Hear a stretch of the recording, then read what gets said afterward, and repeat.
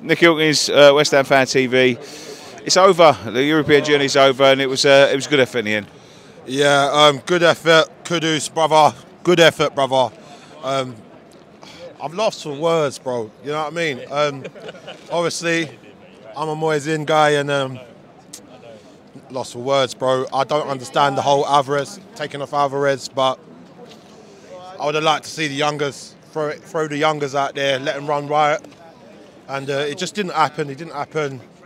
I don't know. I mean, when you look at it, 1-0 up for long parts of the game, dominated long parts of the game as well. Team that's been up 49 undefeated. I think that's 50 now. It was you couldn't do much more.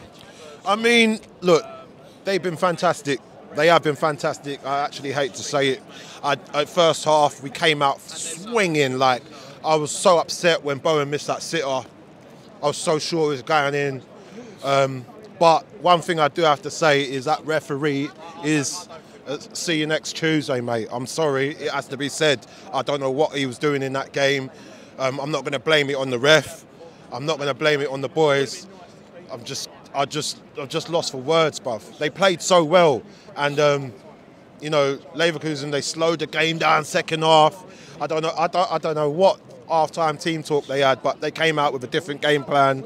And sorry to say, it worked. Yeah, it did work. That's why it's such a highly wanted manager around Europe. But listen, we've got to pick ourselves up, dust ourselves off. We've got a few games left to the end of the season. We can get back in this next year.